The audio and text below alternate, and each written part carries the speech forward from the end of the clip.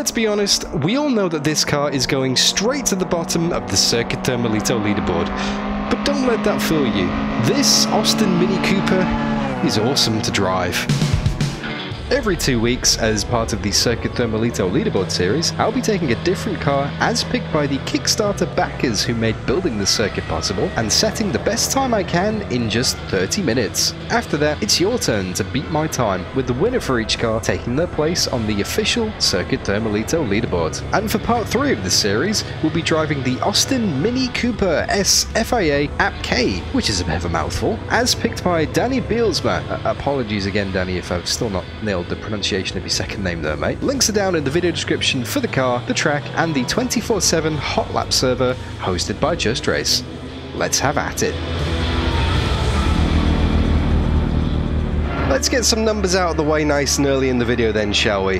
This thing, 125 horsepower, and it only weighs 620 kilos, so in terms of pure power to weight ratio, it's really not that bad at all. And as I'm sure you probably just heard from the noise in the background, it's only got 4 gears, manual H pattern shifting, so if you try and shift it into 5th like I just did, it's not going to like that. It's not going to cooperate because that 5th gear doesn't actually exist. When you get a long enough straight, it can do 200 kilometers an hour, although there's not really any super long straights here at Circuit Thermalito, so realistically you can only really stretch the legs on this thing up to about 165. But that doesn't mean it's not a fun car to drive in the slightest. Like I said in the intro, it is an absolute joy in the corners. It really is. That's where this car comes alive. It is just planted. It sticks to the road. Even though there's not much to actually physically stick to the road, it's a tiny car. You really are low down, so the sense of speed in this thing is just... It's really, really fast. I mean, it's not just a field of view thing. It is genuinely... because you're so close to the wall and so close to the ground, everything just moves around so quickly. It kind of feels like a go-kart almost. It's not bad at all for a 60-year-old car, let me say that. Now, the actual mod itself comes highly recommended on Race Department. It's made by a group called Patio Garage. And there's nothing but positive reviews, there's nothing but praise, and after driving this thing for a few laps, I can definitely see why.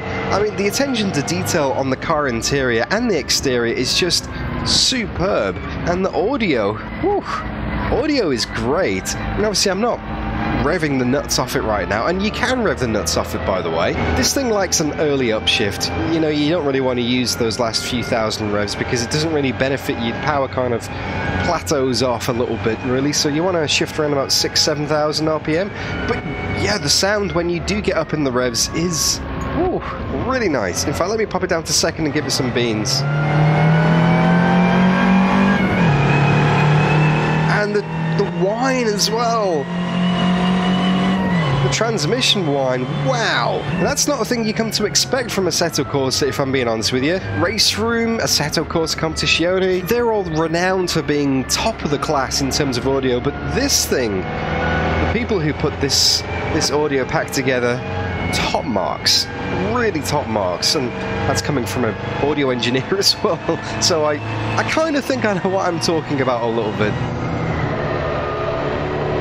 But let's talk about the handling a little bit more, shall we? I did mention it was planted in the corners, and well, that is true to a certain extent, but you are going to be having this constant battle of lift-off oversteer and on-power understeer, purely because this is a front-wheel drive car, but it is very apparent in this Mini. On the approach to the corner, you come off the power, you get on the brakes, all the weight shifts to the front of the car, the rear goes light, and it starts sliding.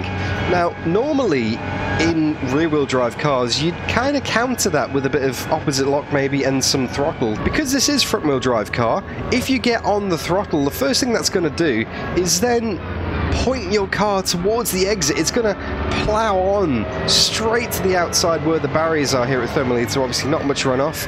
Concrete and Armco everywhere you look on the outside, and that's not ideal. So you're constantly in this battle, like I said, between oversteer and understeer, trying to find that right transition point to get back on the throttle and line up your exits. you can just mash your right foot a bit and straighten the car up and have some amazing Jason Plato 60-degree sideways moments and actually save them and look like an absolute hero in the process as well. But yeah, it's definitely not the fastest way to go around the circuit. And I suppose that's partly to do with the tyres as well, because these are old Dunlop treaded tyres. These aren't slicks, these are all-weather tyres with tread blocks on them that are going to move around and going to generate heat, which is good, but at the same time you haven't got that ultimate contact patch that you do get with a fully slick tyre. It's definitely a case of initiating that drift and then maintaining it with the right foot throughout the mid-corner and exit, and you don't really want to get back on the power until you know it's going to stick. It's going to take a bit of getting used to if you don't normally drive front-wheel drive cars. And because of the small tyres as well, it's quite susceptible to bouncing when you go over some larger curbs. Like that one's fine, but if you get this red sausage, it really throws the car up in the air because, well, it's a very small wheel. It's not got much give. It kind of just goes bing. Nail it just right though, and you will have some spectacular two-wheel moments.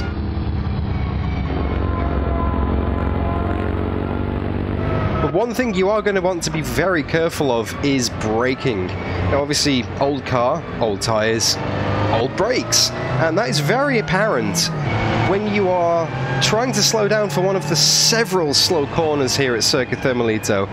It's very prone to lockups, especially in the Hunter loop around the back end of the circuit, where it goes light over the crest. Because you're asking a lot of the front tyres. You got braking, turning, decelerating, and then back on the power again. It's all done through the front tyres. The rears are just there as passengers, basically. And the brake bias is something ridiculous, like 88% to the front. Can't change it in the car setup, you can't change it on the fly. That's what you've got. You can change the brake pressure, which does help reducing it a bit with the lockups, but you've still got that very front-heavy brake balance.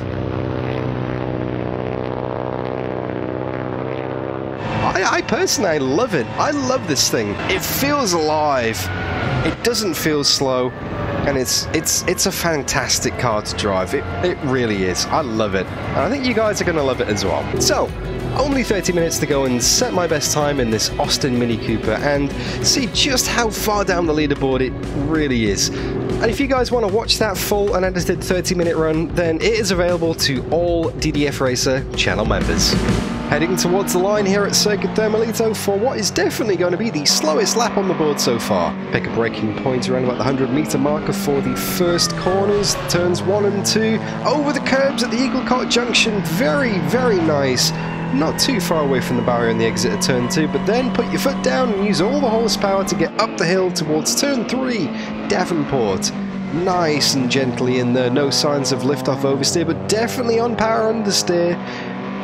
Through the rainy curves, 5 and 6. Oh, that's wide, but not into the Tech Pro, thankfully. The lap does continue along the top of Mokang Drive here.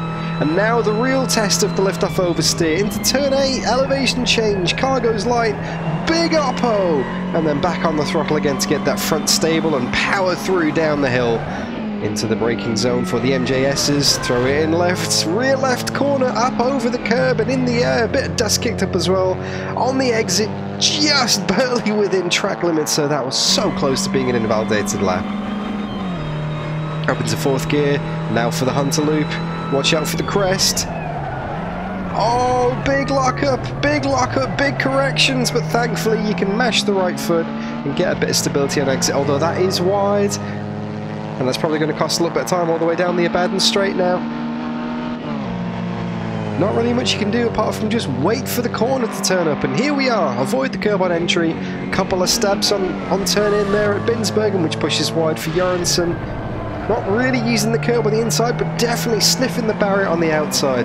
Tip it in again to the exit through Chicane Mund and into Brody Bend. Very wide line there. Very wide line. The on-power understeer is quite apparent in this Mini at the moment. Braking for the power loop. Oh, a bit of a lockup again. Very tight corner and pushing wide once more. All the way to the concrete on the outside. Short run up the hill to the Naumann hairpin. Again, one of the slowest corners on the track here. Lots of steering lock over the curb on the inside. and then try and straight line it through the S's here as much as possible. Henrik 1, Henrik 2, into Naptic and Fielders. Plenty of room there, not hassling the curbs or the concrete wall on the outside at all. Into Bergen Bend, the last real breaking point of the lap. Hopping over the inside curb there, 2 wheels up and over the AstroTurf, through the Rangey kink, and back towards the start-finish line. Felt very busy, not much time to get the words in today. Time to see what kind of lap we've got on the board. Since the previous video in the Mercedes, Matt Webb has, rather predictably, gone and absolutely smashed the lap time on the board, putting in a 2-minute 1.553, which actually puts the Mercedes up to the top of the board ahead of the Radical.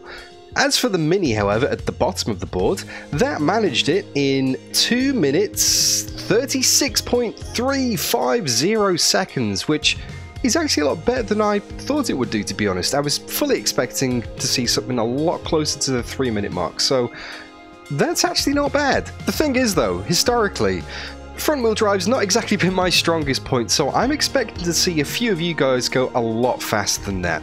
I mean, front-wheel drive, 4 gears, old-school car, H-pattern gearbox. If ever anything had Tobias's name all over it, I think it's this. You've got until this time to go and set a lap, and all of the links you need for the car, the track, the official hot lap server hosted by Just Race, and my Discord server, they're all down in the video description. I'm predicting a sub 2 minute 35 or better, so go and prove me right.